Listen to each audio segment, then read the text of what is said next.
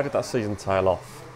Was it the Ekiog injury or just off-field issues? Or Big Hugo was a massive miss to us, a massive miss. He got kicked in the face at Newcastle by Shearer, funnily enough, and he had a problem with his eye, and we missed him terribly whilst he was out the side.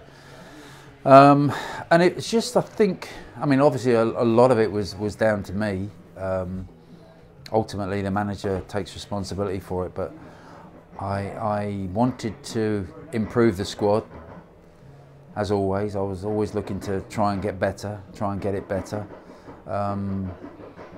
But I think it just tailed off in many respects, a little bit down to my lack of experience as well. I think, you know, of being in charge of a team that were pushing for a title, pushing for the Premier League title. And I think probably, you know, I looked at myself at the end of that season and thought maybe I could have done things better, and I was beginning to start to get a bit bogged down with stuff off the field, with the chairman, you know, with the training ground issue. I was trying to get our training ground upgraded. I was trying to take Villa into the next century. You know, this is now 1999.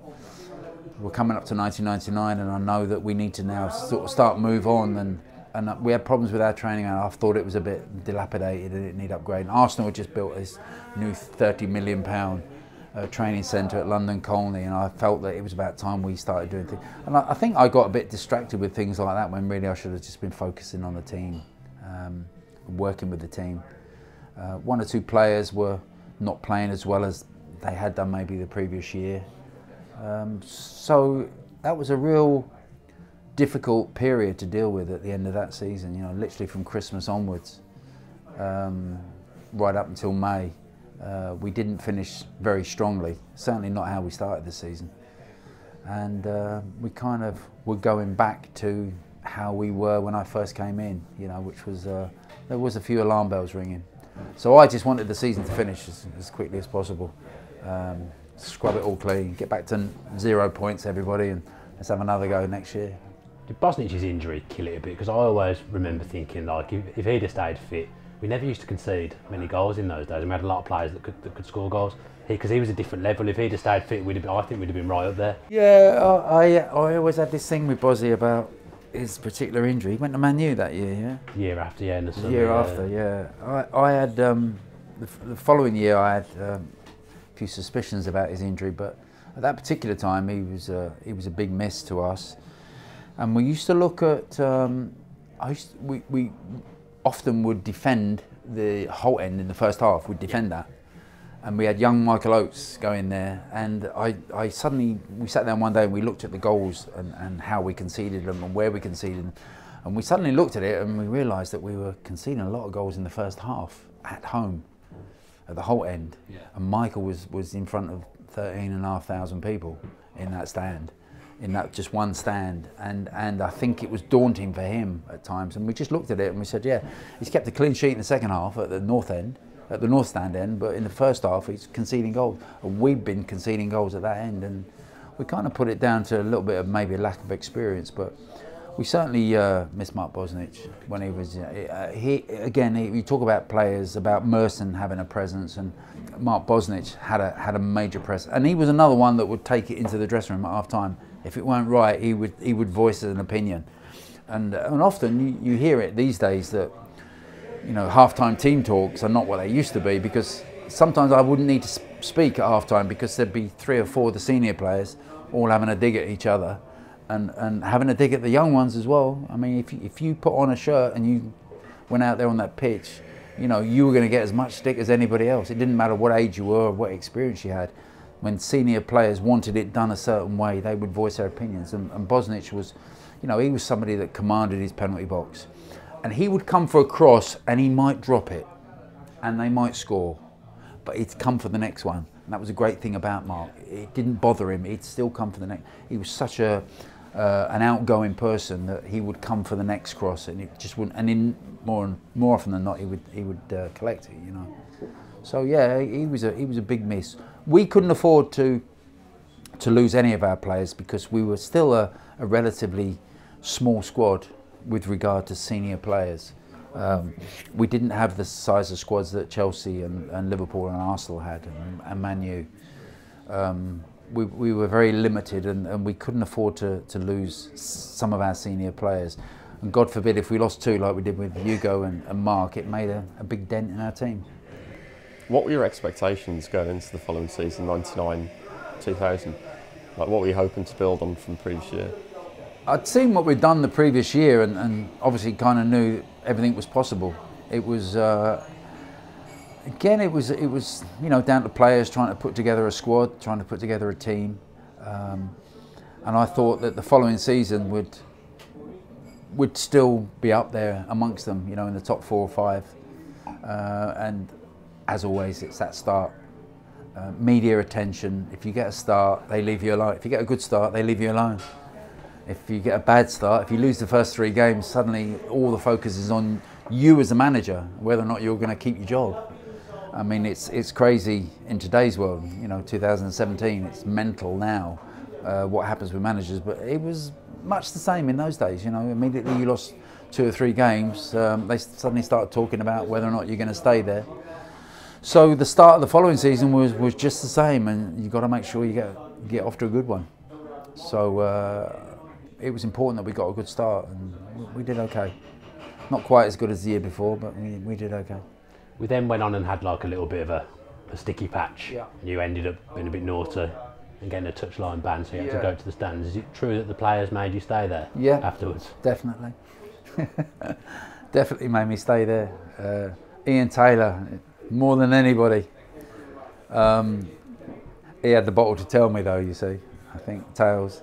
Yeah, we got, I got a ban, and I'm not too sure how the results went, but they were favourable. They were better than when I'd been on the bench. So I got banished to the stand and went up in the stand, and obviously the lads went out and played well, and my ban finished, and I can remember before the game, I knew full well I was going to go upstairs again, keep out of the way. But I suggested to the lads, would you like me to come back on the bench? And Ian Taylor actually said, Gaff, go upstairs. So I said, okay. So I did. Yeah, he said, you're better off upstairs, boss. You can see more up there, boss, he used to say. Started to be nice to me. But no, I went upstairs and just kept out of the way, and the results sort of continued to go well. I remember, actually, I'll tell you a story. I got banned, so at Villa Park I'm going to have to sit upstairs in the director's box. So they put in a phone line for me. I'm going to sit on the back row of the director's box near the door, so I could, if I need to run down to the bench, I can. But they put a phone for me. Now, from the director's box in those days to the dugout, I had to go all the way downstairs. This is the old stand, of course. I had to go all the way downstairs, all along to the dressing room, down whatever it is, 50 or 60 steps of the tunnel onto the pitch, and then another sort of 40 metres along the side of the pitch to get to the dugout. You know, that's like, even for me, that's like 90 seconds. So we said, let's put a phone in. So on the Thursday afternoon or something, stadium manager, Tony Diffley, says, I've got your phone, I've fitted it all, come down, we'll test it. So I go to the director's box with the telephone. He goes downstairs to the bench, sits next to the bench, and he said, all you got to do is pick it up, just press that button. So I pick up the phone, press the button, it rings down in the dugout, and Tony picks up the phone. And I says, oh, it's working perfect then? He says, yeah, it's perfect. I said, fantastic, great job, Tony, thanks very much. Puts down the phone. Saturday comes, I'm in the director's box, I want to speak to Steve Harrison. So I pick up the phone, press the button to dial, so it rings down in the dugout, and no one's picking up the phone. So I put it down, dial it again. Now smoke's now coming out my ears, I'm going mental. Whatever it is that's going on the pitch, I want it changed, or I want something done about it. So I pick up the phone again, press the button, nothing's happened. I can hear it ringing. No one's answering the phone. I'm going absolutely mental. What are the bloody idiots doing? No one's bloody picking up the phone. Unbeknown to me, when we tested it, it was in a completely empty stadium, and it's just like a normal ringtone that's in your house. On a Saturday, there's 40,000 people in there who are making a noise. No one can hear it ringing. Nobody at all can hear the phone ringing. So that is the reason why no one was picking it up. Anyway, coats come off, my ties come off and everything. I've run downstairs, I've gone down to, is one of you going to pick up the bloody, we never heard it, boss. And obviously they hadn't heard it because they just couldn't hear the ringtone. So the following week we had a bell put on it about this big, honestly. When that rang, you could hear it all round Birmingham, you know, when I dialed. So there was no way they were going to ignore the phone after that. But yeah, little mishap. I couldn't speak to anybody, but that's how we communicated. We communicated on the phone, and I spoke to Steve Harrison most of the time. Mobiles we did have mobiles in those days, but sometimes you couldn't quite get a line or something, you know, there was some kind of interference. So we used this, and obviously when we played away, we did exactly the same, but then we had to use the mobiles. And we played Leeds United away, this is a little bit later on it was a New Year's Day fixture, so I think we played the 3rd of January or something, but it was on a Monday, it was a Monday afternoon on January the 3rd, which was Bank Holiday Monday in those days. And I've got my phone in my pocket, my mobile, and I've been on the phone to Steve Harrison at Leeds. We're winning 2-1 at Leeds, which is a big game between us and Leeds in those days, both going for the title.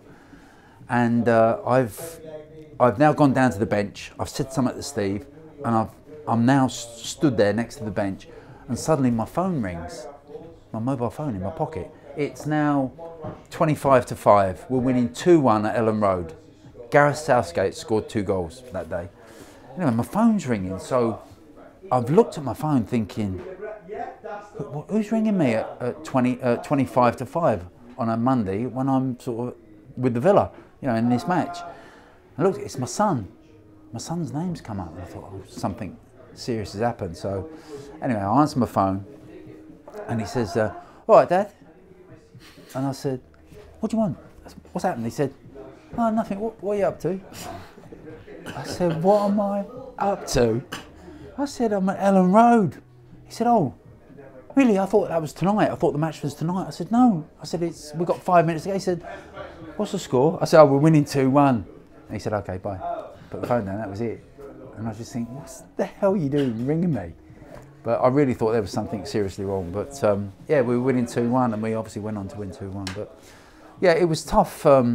It was tough set upstairs sometimes. But that day at Ellen Road, I can remember, even though I was upstairs, I can remember coming down to the bench. We're winning 2-1, and I can remember going back to my seat upstairs. It took me 5 or 6 minutes. I started looking at the pictures in the director's box.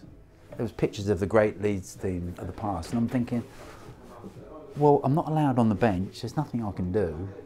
This is murder. This is actually murder trying to watch it from upstairs. We're winning 2-1 at Leeds.